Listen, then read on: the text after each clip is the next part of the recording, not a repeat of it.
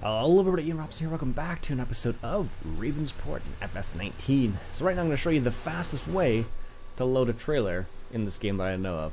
So I have the Ropa mouse right here, and or I should say the fastest way to unload a BGA bunker. This is definitely the only this is definitely the way, because even if you with the biggest scoop on a front loader, you're only doing about 5,000 to 6,000 liters at a time, whereas right now I'm filling a 50,000 liter trailer, for example. So I'm just going to move forward here a little bit.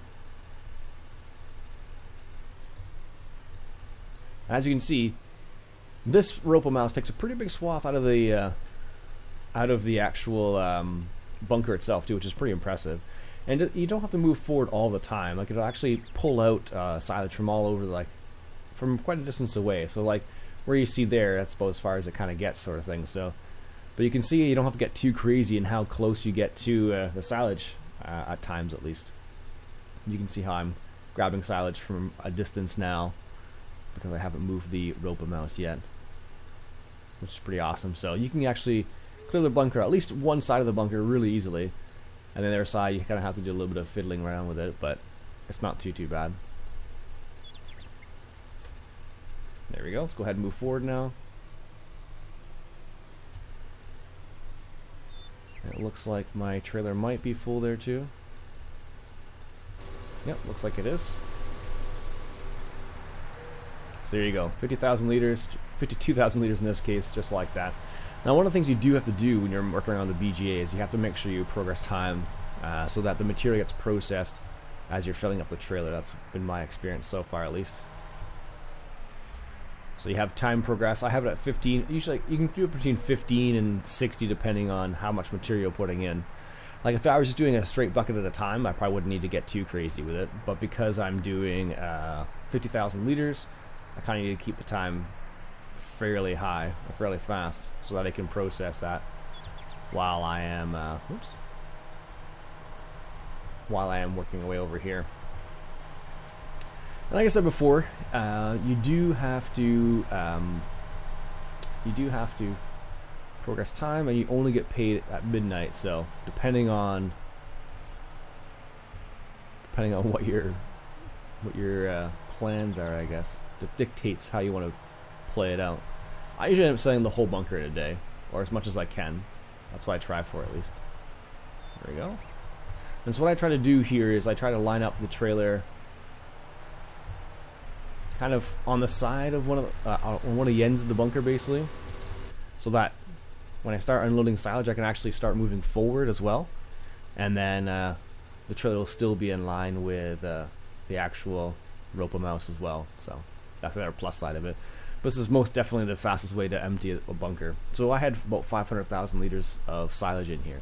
So just put it in perspective. So I can do about the whole bunker in, I think it's about maybe half an hour, less than half an hour, something like that. It doesn't take much. It really doesn't. So, which is pretty awesome when you're looking for it. So I'm going to talk about the next purchase I'm kind of looking towards. So one of the things I noticed is that last time I fertilized my hay crop, I actually realized that I had almost 800,000 liters of slurry sitting there, which is free fertilizer for me. So I'm thinking about moving towards this one or this one. So this is 12 meters and that's 14.8. Now ideally I would get this guy right here, the Premium Integral 2, which has a 30 meter wide spread and 240 meters required horsepower, which is what we have basically. I could do this as well, which requires, I can't do that one actually. Really?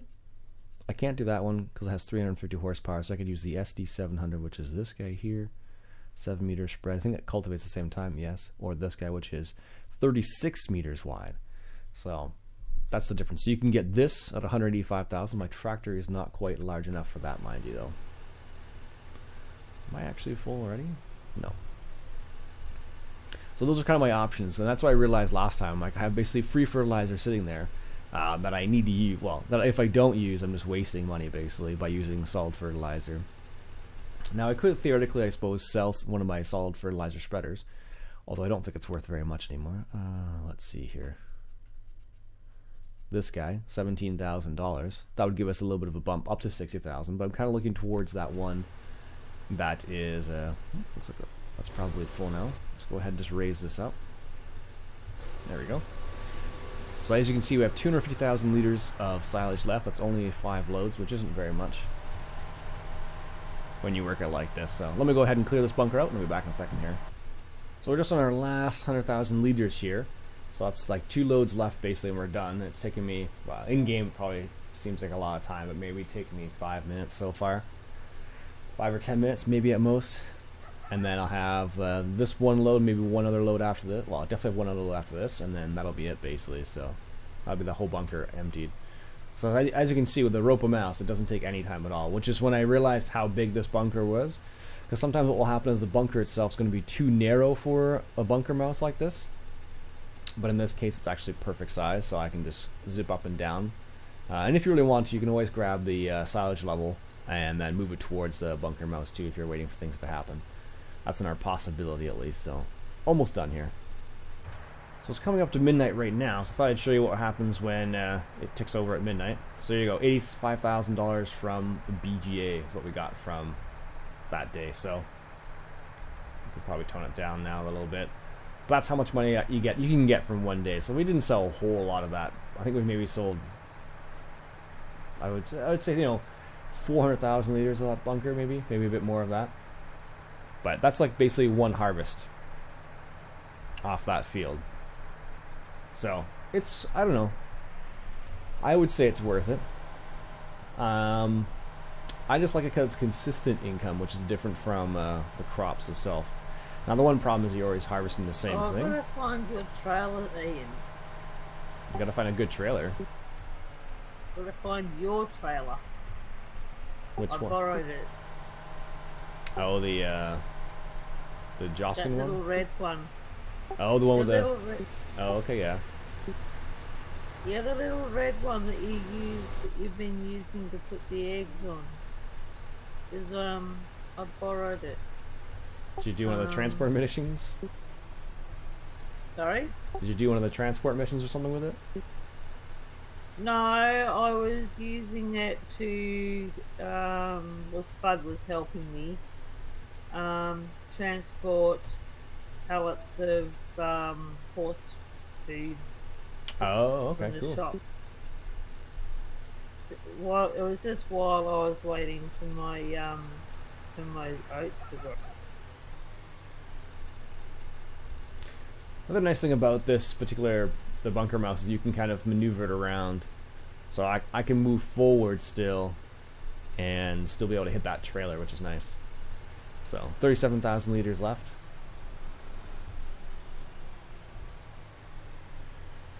Yeah, Spud was There we go. using it so to help me, because I also had to I was also buying bales of straw and hay.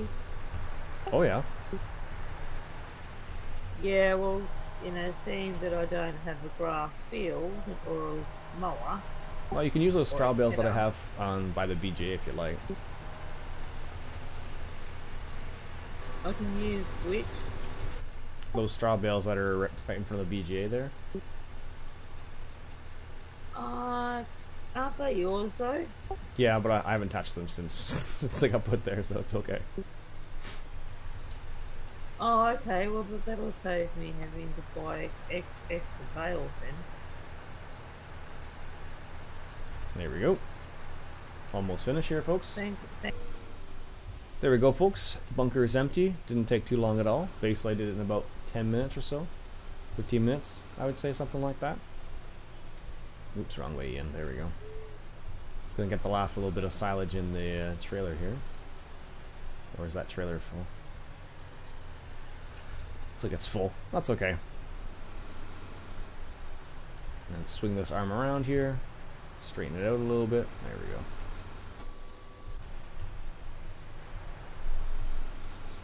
And I'm just gonna bring this around here. And if you're wondering where to pick up slurry from, let me just turn that off here.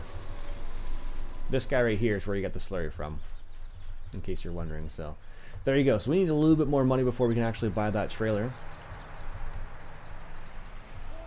We don't have the tractor for the big one yet, but the other one, the one that's been around for ages now. Oops. This guy right here, the Premium Integral 2 for $165,000. We'll be able to hit that pretty easily. Oh, I have noticed too, Ian, that when you know how the chickens leave the leftover wheat, yep, or barley at the food trough. Mm-hmm. I found that you can't pick it up with a shovel and tip it back in the trough. It won't accept it. You mean like with a front loader shovel sort of thing, right? Yeah. Yeah, you were saying that before. Yeah, because I've got chickens on my single player, and that's what I found. I've tried shoveling it back, back in the food trough using a front end loader and a bucket, and it won't, and it keeps coming up saying that it's not accepted. So I have to put it in a small trailer and then put it back in the silo, or refeed it to them.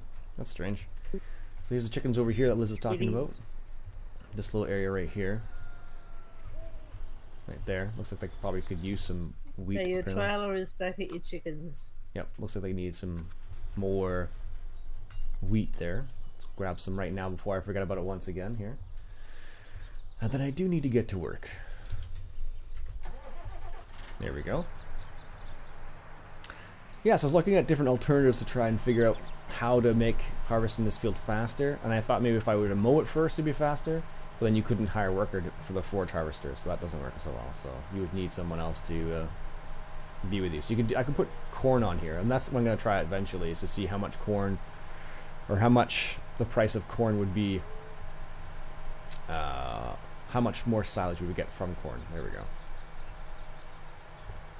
Alright, let's come over here. Grab a little wheat from one of our last wheat harvests. Don't need very much. 4,000 is more than enough. I'll probably still have extra from that even. And the funny thing is, I thought you'd be destroying the crop when you drive back and forth on the grass, and so far I haven't noticed a difference at all. So I've just been driving back and forth on it all over the place without any problems, basically. So, which is pretty good. Very good. I'm waiting for a rainstorm to clean off the equipment, by the way, in case you're wondering. Alright, let's give the chickens a little bit of wheat because they are all out. And when they're all out, they're not productive. There we go. Oh, they took all of that. Oh, that's pretty good. I forget, how many chickens do I have? 100 now? 99. Yeah, I have 100 chickens, so that's probably why they took so much, because last time I had like 77 chickens. So anyways, folks, that's it for me for today. Hope you enjoyed. My name's Iain Robson. If you like what you want to go ahead and hit that subscribe button for some more FS19 and Ravenport. I'll catch you guys later.